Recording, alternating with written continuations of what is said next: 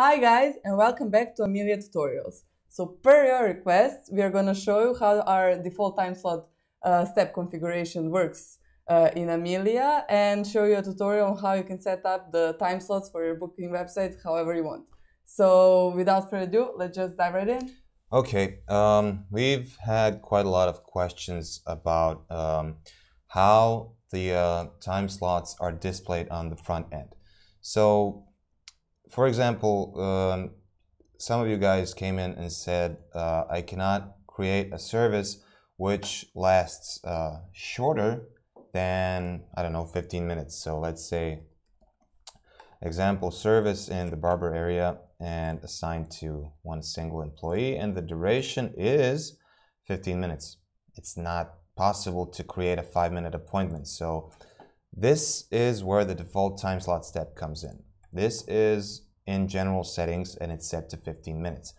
The important thing here is that the duration of the service, the work hours of your employees, their breaks, and everything else that's related to a duration is linked to the default time slot step. So the duration you want to set has to be dividable by the default time slot step.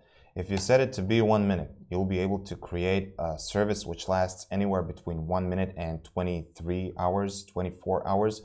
So once we save that and refresh the services page, when you try to add a new service or edit an existing one, under the duration and pricing, you will be able to select, as you can see, a duration between 1 minute, and this is a very long list, 24 hours.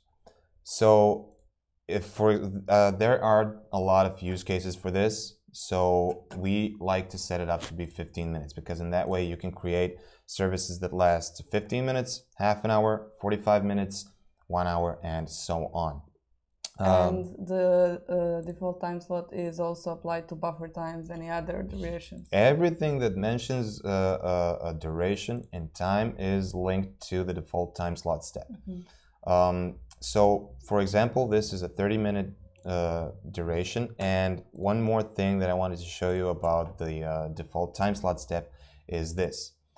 If this is enabled, the service duration will be shown on the front end. So as we can see here, if we choose the beard trim, which lasts 30 minutes, on the front end, when you click an available date, you will see from 9 till 9:30, from 9:30 till 10, and so on. So the duration of the service, 30 minutes, will be shown here. So no one will be able to book between these two time slots.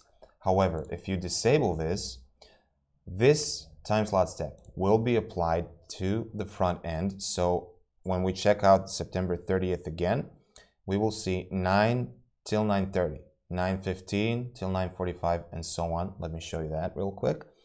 So again, beard trim, continue. We're not bringing anyone with us. We don't want any extras. We just want to see how it works. So here it is, from 9 till 9:30, from 9:15 to 9:45, and so on. So with this option, you give your customers the freedom to choose the time based on their free time. So if there are available time slots.